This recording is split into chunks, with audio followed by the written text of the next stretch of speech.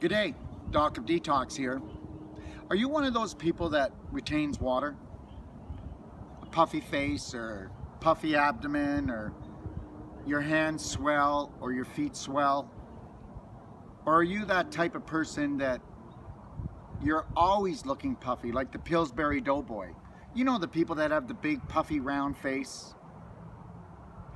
Those are people that are retaining water. Now, you ready for this one?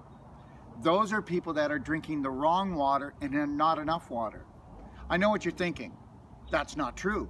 I have too much water. Why would I want more water?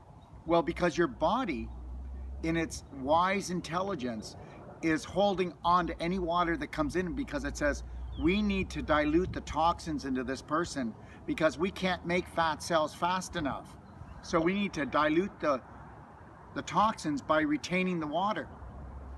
Because as soon as you start drinking structured water and enough of it, and you clean up your diet, that puffball syndrome that you've been living with is going to go away.